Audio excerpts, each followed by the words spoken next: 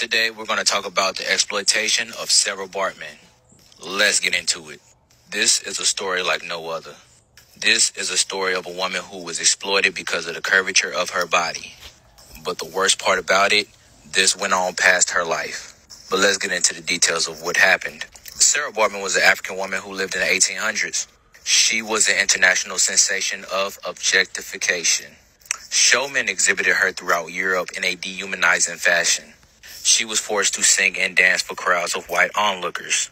And oftentimes, she was naked. Oftentimes, she was suspended in a cage in where she was poked, groped, and prodded. Her body was characterized as grotesque, lascivious, and obscene due to her protruding buttocks. And this was due to steatopygia, a condition that occurs naturally mainly to people in South Africa.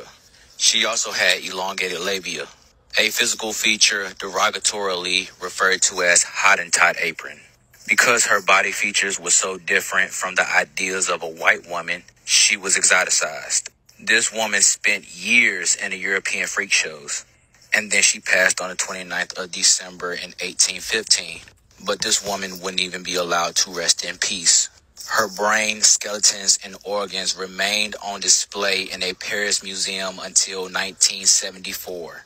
And then her remains weren't even sent back and buried until 2002. To not only be dehumanized when you were living, to have to go through that in death as well, is beyond disrespectful. I wish I could leave this topic with a positive message, but I cannot. So I will just leave you with the information. I'm out. Deuce.